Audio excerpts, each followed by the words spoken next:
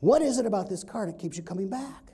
Well, I got kind of excited because I got to talk about something I was interested in. Well, I got a buddy that's got a car just like this one, and it was fast, and it handled great, and it was fast, and people were staring at me. It was fast, and it was so much fun, and it was fast. And he asked another question: do you like to drive fast? Oh, yeah. He goes, real fast? Real fast. He's getting me more excited, and I'm telling him more about how I like it, and he says, can you keep a secret? I go, yes. He said, I had this car out, the one you're looking at, took it out the other day. Just outside of 270, I punched it. Guess how fast I was going? How fast? Looks over and says, 110.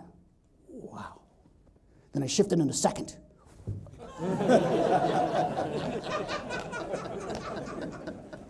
And he goes, not only that, everybody who saw me in this car thought I was cool.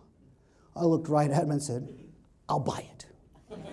Now I'm ready to buy the car. He's got exactly what he wanted. He's got fast, he's got cool. I said, okay, let's do the sticker thing. I'm ready. He goes, Jeff, I don't think this is the car for you. So what are you talking about? You got a price, I got a price. Come on, let's go.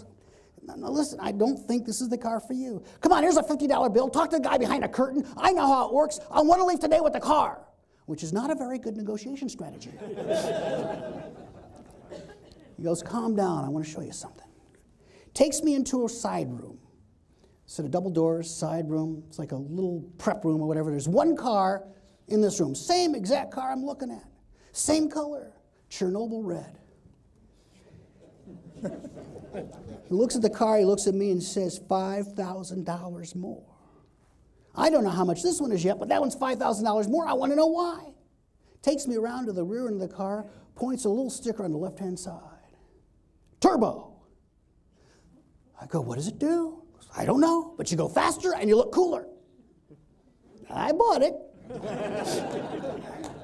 I was a little depressed about a month after I bought the car. I was driving north of the Cleveland and my sticker fell off. But these guys are so wonderful, they were willing to replace the sticker for $50. I was so excited, I bought 2 stickers. I put one on my wife's minivan. So this guy not only got the sale, but he got a fairly significant add on the sale. What did he do the other people didn't do? He listened. He asked questions. He understood emotionally what it is I was trying to buy. And that's the difference between people who are successful and people who are not.